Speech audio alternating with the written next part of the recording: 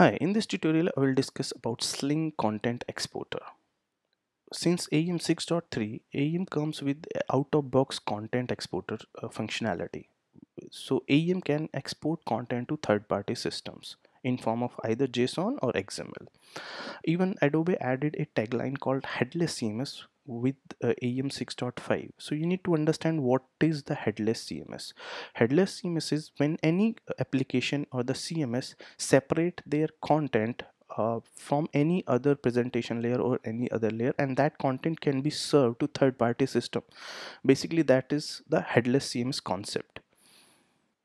So in this tutorial, I will discuss all about the Sling content exporter, which the exporter comes with out of box with AEM or the custom exporter. So let's see what exactly we are going to cover in this tutorial. So first we'll see what is the need of content exporter. How do you write or how do you make your class or model, Sling model as a content exporter, and we'll discuss few basic stuff which you need to understand content exporter. Then we'll discuss, I'll show you exactly a demo in detail using JSON exporter. JSON exporter comes with AEM 6.5 since 6.3 that basically export your content as a service in form of JSON. Then I will discuss how you can write a custom content exporter. Suppose you have a need, you have a legacy system which does not accept content in form of JSON, which need a content in form of XML. So there is no out of box content exporter which serve in form of XML. So you have to write your custom content exporter for AEM. So we'll see how we can write that using JXB. And then I will discuss about if you need a multiple content exporter for a Sling model. Suppose there is a Sling model or a component, you want to export that content to third-party service in form of JSON as well as the XML. So we'll see that how you can do it in both forms. So these whole concepts or demo cannot be covered in a single 10-15 minute tutorial. So I will divide these tutorials in the multiple tutorials. So in tutorial number 18 of this playlist or series, which I am in right now, I will discuss about the basics. Then we'll see the demo in tutorial number 19 and 20 custom exporter, and then we'll see the multiple exporters for Sling model. You can jump into any tutorial you are interested in, but I will suggest to go through this tutorial because in this I will discuss about the basics of Sling content exporter. How do we write that and what are the things required? So let's start. Let's understand why do we need content exporter. So let's have a example. I'm giving you a real example which I did for one of my client. Suppose you have a mobile, you have an Android app and you have an iOS app and you have some third-party system. So this app has on landing page, it has a carousel, right? uh, so that carousel changes the image and content every day. So and client does not want to touch their code base or build every day. They want some system that images or the content can be changed by without any developer's help. So for that you can create a page in your author environment and create a component called carousel, and you export that content to these third-party system in form of JSON. And these third-party system means your mobile app or third party can consume that content and display that content accordingly. So content author can change content every day and that will be reflected in your mobile apps. So how customer or the third party system call that content? So for that, the system will hit the URL till the component node. So suppose let's take example, I'm running this on my local.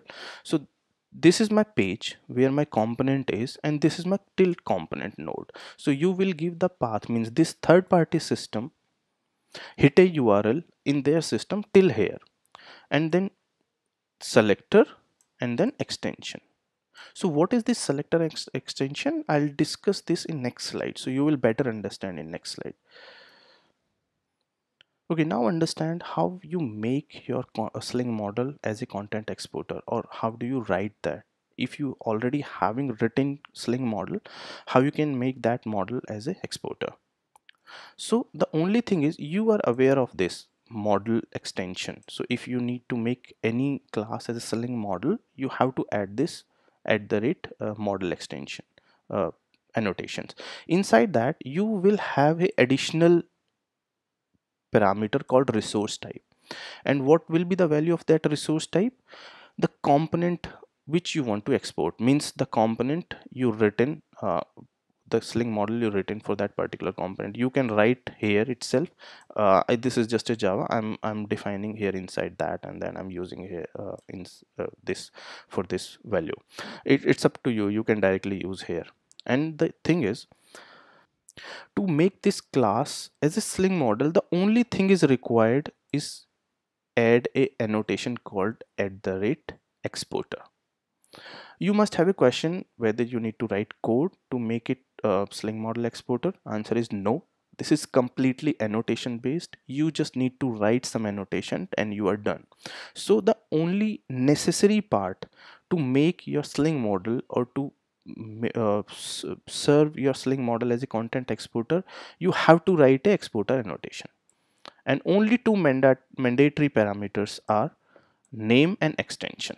That's it. The rest of thing, even if you don't have rest of the things, you are completely okay. So I'll explain what are those, the additional things I wrote. So if you added exporter, name and extension property, you are completely done. So let's understand what are those, then I'll discuss these options. So name is basically, this name is your content exporter. What is the name of your content exporter? If you've seen other tutorials, or if you have gone through the AEM documentation, everywhere you will find the Jackson here. So why they would write Jackson? Because Jackson is the out of box content exporter which comes with AEM. Okay, so basically if you have written your own content exporter, that content exporter name should become here, right? It's not necessary you should always have a Jackson, but because Jackson is out of box, and if you are exporting content in JSON format, you write Jackson, means your content exporter name. Extension, what is your content type, means in which format you are exporting your content. Suppose you are using JSON exporter and Jackson exporter, and Jackson exporter export content in JSON format, so you have to write JSON here. If you are using some customize exporter, and that export content in XML format, so the XML should be come here. Okay, what is this selector? Basically, let's understand now the let's see the URL which I gave you in previous slide. So till here it's a component name, I wrote author here, and this is the selector. You have to write a dot selector and dot extension. So you understand what is extension, right? Whatever the extension we gave here, you should add this extension in the URL. And the selector, you have to write a selector. By default, the AEM provide you a selector called model. You can use model here, right? If you don't give anything, but if you define selector here, this is optional parameter, right? You don't need to write if you don't want. So whatever you gave in selector, you have to use that selector here, right? So these are the how do you call this service by third party. Okay,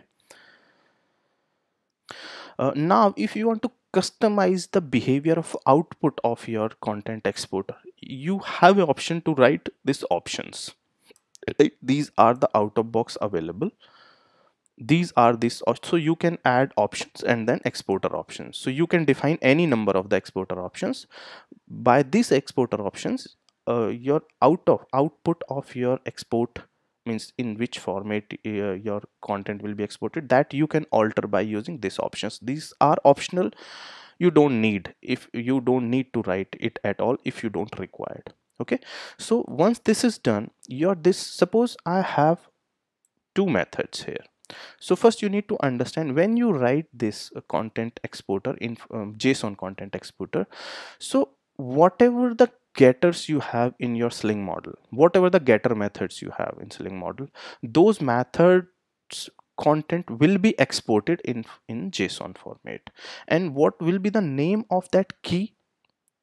Means JSON is key value pair, right? So what will be the name of that key? As I already explained, this first name with f is a small. How do you write this in a sightly? The same way it will be available. So the value will be in this format. So the key will be the first name and whatever will be the value of this uh, getter is returning. So this is the way you can write your Sling model. In next tutorial, definitely we'll see in detail a demo, working demo. I'll show you. So for this tutorial, I will be using this component. This component I'm using for many other tutorials. For Sling model, Sling model related tutorial also I use this component. Let me show you what is that. So it has few first name, last name, one multi-field with one field, and one multi-field with multiple fields. Okay, so we will use this. So now you should have a question. First you need to understand we already have a service or the functionality in AEM which export your content. If you're not aware, let me show you. For this component, I did not add any exporter related functionality. This is my class, so I did not use. So first let's see what is the out of box available since CQ 5.4. So I'm calling that they're already available. So I'm calling that, as I explained, till content node, till component node I went, and then add here dot infinity. And you see my whole content is exported in JSON format. So when we already have a out of box functionality to export content, then why do we need our specific Sling model exporter, means custom Sling model? So you should have this question in your mind first. If you see here, so there are, rather than my specific a component content, it is exporting to other properties as well, JCR type, created by, and last modified, which not required by the third party. Why a third party system should care about which is not required for their functionality?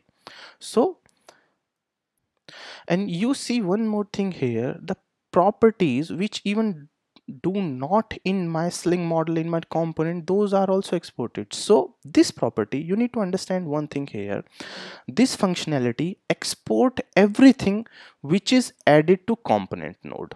If you see, this is my component node, so whatever added to my component node, that will be exported. Okay, this everything will be exported, even the text. So for just for the testing purpose, I added the text export, which is not even available in my component. And this occupation I added property long back, but this is not with my component right now. So this out of box functionality comes with AEM export everything which is available in your uh, node, content node.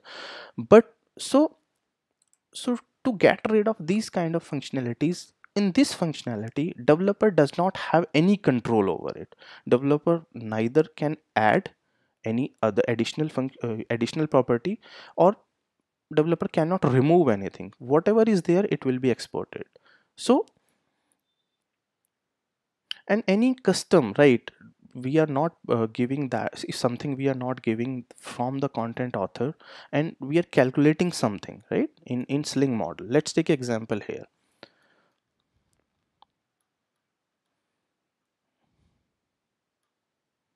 home page. Okay, this home page, I'm not taking it from the content author. This is something I'm calculating inside my Sling model. So this thing will not export it if you are using out of box infinity or out of box service. If you will see here, it is not in this response.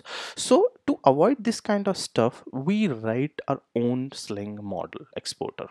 So now you should I guess you should understand this. Why do we write our own Sling model, or why do we use Sling model exporter rather than using out of box functionality? Okay, next tutorial I'll discuss in detail about the JSON exporter. I'll give you a demo in detail, and I'll discuss all the main or major annotations used for JSON exporter. Okay, thank you very much.